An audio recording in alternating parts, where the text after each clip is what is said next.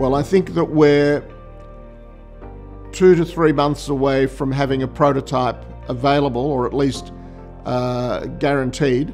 Of necessity, that you would then have to validate all of the results of the paradigms that we've used on the new equipment. It would then require mass production, which is not that difficult, and there will almost certainly be some modification of the equipment as we go along. I think it would be optimistically inside 2 years from the time of delivery of the prototype. It should not take us more than about 6, maximum 12 months to validate the data on that equipment.